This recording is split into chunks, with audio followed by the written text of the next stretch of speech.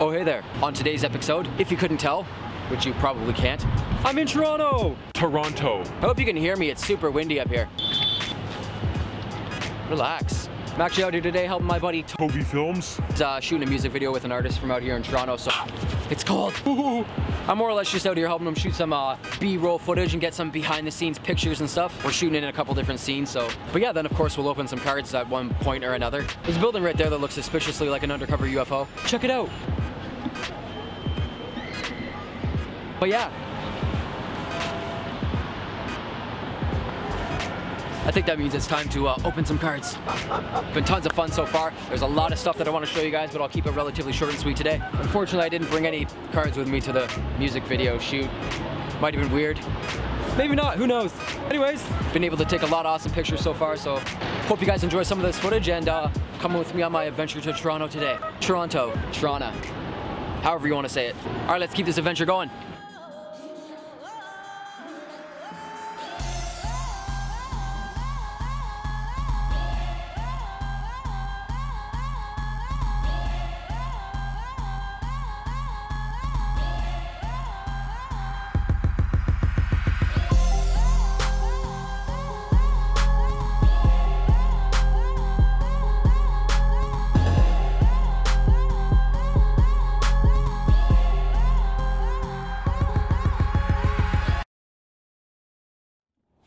Well, hello again.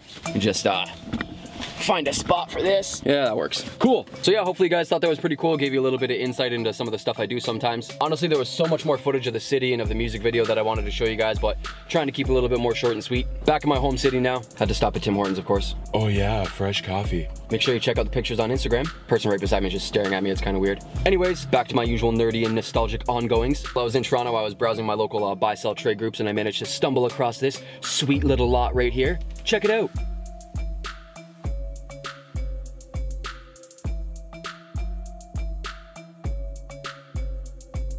So yeah, now being the nostalgic nerd that I am, seeing that lot for $100 got me super excited. So I hopped on it right away. I messaged him and said I'd be out there as quickly as I possibly can. So the gentleman selling it seems super nice. So yeah, here I am. So yeah, now we're gonna see if we can turn $100 Canadian. Long live the Queen.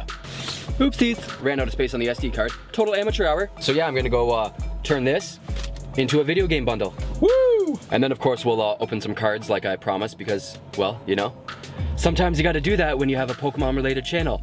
Am I right? Plus I'm trying to keep these episodes a little shorter and sweeter nowadays. So hopefully you guys enjoyed that Toronto footage. I'm gonna be back there relatively soon to shoot some more music video related stuff. And if you guys want, let me know and I'll give you a little bit more detailed tour of the city there, so yeah. Anyways, let's go turn this into a nostalgic video game bundle. Shall we? Short and sweet episodes, Trainer Trey, short and sweet. All right, let's do this.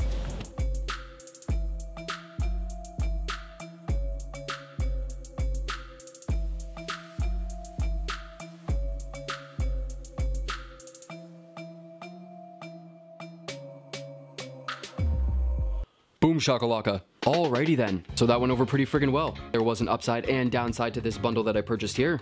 We'll start with the bad news first. Now, as epic and old school as this original Game Boy is right here, it is unfortunately missing the plastic cover for the screen right here. Something I can definitely get replaced and stuff, but it will cost a couple bucks to do so. And it's also missing the back of it, but it is what it is. Again, something else that can likely get replaced. I might actually even have one kicking around somewhere. So yeah. Now the other downside, which technically isn't really a downside, is that N64 system did not unfortunately come with any of the authentic N64 controllers, but instead came with some of these SuperPad 64 controllers, which are still pretty cool, but it is what it is. The N64 system was actually also missing the auxiliary cords, but again, something else that I can likely have replaced relatively easily, just gotta purchase them. So yeah. Now the upside to this is the guy that I purchased it from was a total friggin' gentleman, and because of all that stuff that I just mentioned there, he actually gave me this entire bundle right here for $75 Canadian, of course. He also let me know that he has a bunch of other Nintendo 64 games or potentially Super Nintendo games somewhere in his house. He did have a rather large house that he just moved into, and he said as soon as he finds all of it, he's definitely gonna contact me and give it to me at no cost, which is absolutely awesome. There are some epic people out there. I let him know that some of this stuff was worth money. I was straight up and straightforward and honest with him, and he said it's no big deal at all. He seemed pretty well off, so, you know, one man's junk is another Trainer Trey's treasures. So yeah, all in all, overall, a totally good haul for $75. We got that Game Boy, we got the Nintendo 64 system. For Super Nintendo, I've got Beavis and Butthead, which was just a crazy game back in the day. And we also have Oh Shuck Fu, Definitely another old school game. Not one of my personal favorites, but yeah. For N64, we got Cyber Tiger. Oh yeah. We also got California Speed, which is just another whatever title. And dun dun dun dun. Oh yeah, a super minty, super crispy copy of GoldenEye 007 for N64. I cannot tell you how many hours I spent playing this game when I was growing up. I was seriously so good at this game back in the day, people hated me for it, and now I probably couldn't even play it if I tried. But I'm still gonna try. Super stoked about that one. And of course, for Game Boy, we've got a copy of Bart Simpson's Escape from Camp Deadly, which was a crazy game back in the day. We've also got Super Mario Land 2. Oh yeah. F1 Race, which I seriously know absolutely nothing about, so yeah. And dun dun dun dun! Last but certainly not least, an extremely awesome mint condition copy of Pokemon Blue. I love exploring old save files on games like this, it's just so throwback, so this and GoldenEye alone were definitely worth the 75 bucks in my poke opinion. A little bit of glitter on there maybe. Anyways, now this is nothing super crazy or rare or special by any means whatsoever, but does not take away from the fact about how cool it is. We've got an in-box original Super Pad controller for the SNES with a barcode still on and everything.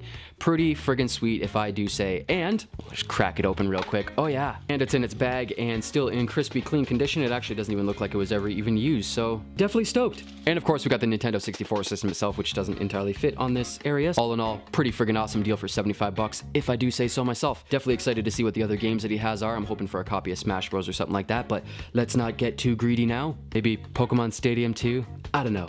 Anyways, as promised, I've got some Pokemon cards. 2 packs of Lost Thunder, 1 pack of Ultra Prism, and yes, you are reading that right. It does say $4.99 for that pack of cards. Price of Ultra Prism, at least around here, is definitely going up just a little bit. So yeah, that's weird, Trainer Trey. This pack looks like it's already been opened. That's because it totally has, guys. And pack code for my Poke Peeps as usual. There it is. There it isn't. Seriously though, while I was waiting for Buddy, I was getting impatient, so I cracked one of the packs that I picked up, and of course I pulled this off camera, so, you know, that's how it goes for Trainer Trey. Nonetheless, got some fitting sleeves for today's episode. Still gonna count this one and put it in the back here. I don't care what anyone says, it counts. Anyways, onto these two right here. Cracking into this single soul pack of Lost Thunder. I seriously have not opened nearly as much of this set as I should, especially for it being such a massive set, but, you know, things have come up and Trainer Trey has had things to do, as I will discuss in the next episode or video or whatever it may be. Anyways, what do we got here? We've got an out of focus Delibird, an in focus Delibird, and we've got Bayleaf. Oh, that's an awesome art. Sudowoodo, what? Wurmple, are these still in focus? Yeah, they are. Litwick, Combi, Marini, Larvitar, Reverse Hollow Meowth, Alolan Meowth, I should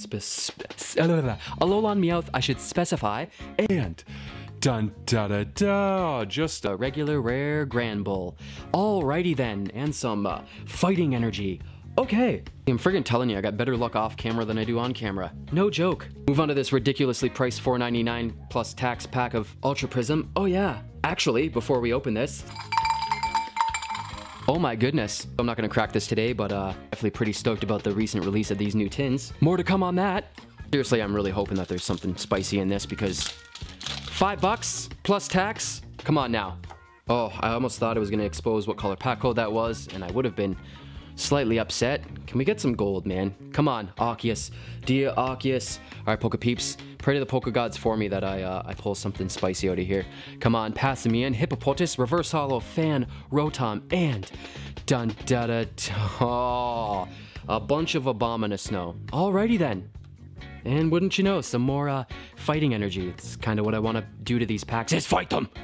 Alrighty then. Excuse me. Goodness. I think that about sums it up for today's mixed media mashed together episode. I had a ton of fun in Toronto. I'm going to be back there again soon, like I said, so if you guys want to see some more footage and get a better tour of the city, let me know in the comments below. Definitely stoked with this Virizion pull. It would have been much better, obviously, to pull it on camera, so make sure you guys stick around and check out the next episode where I crack this bad boy open. And most importantly, definitely super stoked with today's video game pickups. Always out there hunting for retro goodies, and always out there hunting for Pokemon, and always out there taking pictures and stuff, so yeah. If you guys enjoyed this video, make sure you mega punch or hyper beam that like button down there, whatever your Poke preference is. Forgot to put my Trainer Trey card in the background this whole time. Shout out Jesse. Anyways. As always, guys, this is Trainer Trey saying, train on, game on. You guys stay epic, stay awesome. Thank you so much for coming to hang out today, guys, and until that next episode, peace.